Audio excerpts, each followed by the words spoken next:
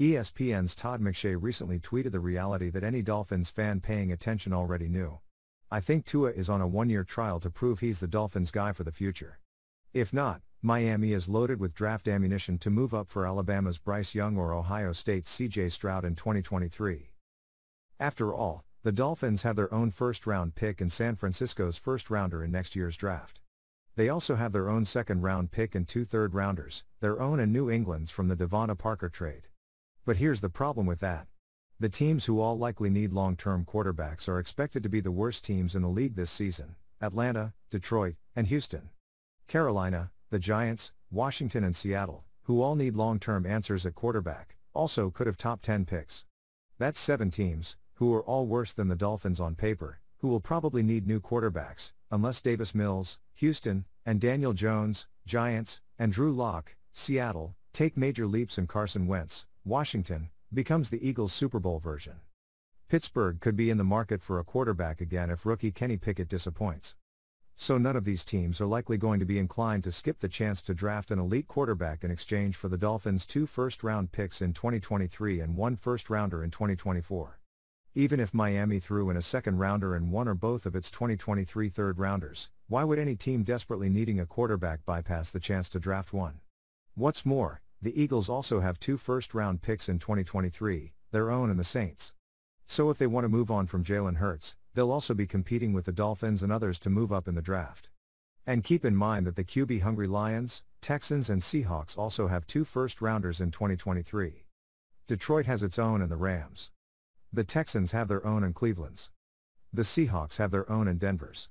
All 3 of these teams, among others, will be in far better position to get the draft's top quarterbacks than Miami would be next April, unless either the Dolphins or 49ers have very bad records, which obviously isn't expected.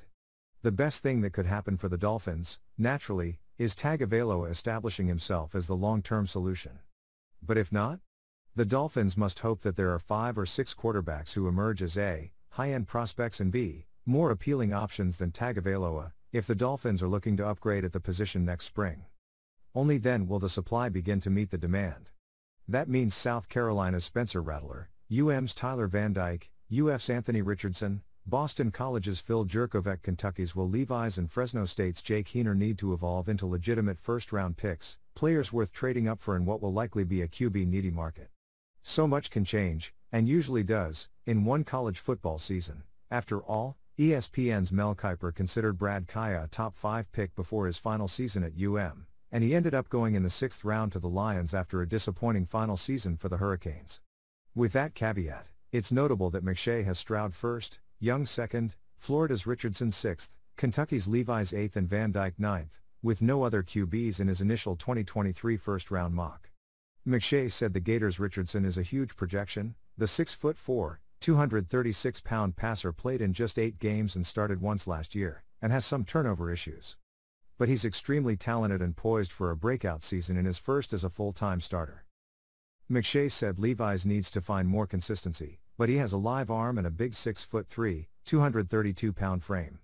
He has thrived in the quick game at Kentucky, with a lot of run-pass options and screen-type stuff. And McShay said UM's Van Dyke has the talent of a future franchise passer. The third-year sophomore just needs to take the next step this year. Pro Football Network's Cam Mellor has 6 quarterbacks, but not Van Dyke, in his top 16 of his early 2023 mock. He projects Stroud 1st and Young 2nd, Rattler, the former Oklahoma standout, 3rd, Heener 7th, Jurkovec 8th and Levi's 12th, to the Dolphins. Mellor said Heener throws well from all platforms and has uncanny arm strength. He can drive throws with a flick of the wrist in the vein of Patrick Mahomes or Josh Allen. Mellor said Jurkovec's arm is special, as evidenced by his breaking Matt Ryan's record at BC for most 300-yard passing games. So if Tagovailoa isn't really good this season, the Dolphins need most or all of these QBs, beyond Stroud and Young, to cement themselves as top prospects. And it wouldn't hurt if the 49ers struggle while potentially breaking in Trey Lance, which would only increase the value of that San Francisco first-rounder owned by Miami. Bottom line, the thinking that Miami has enough draft ammunition to solve quarterback next April, if it needs to be solved, is wonderful in theory.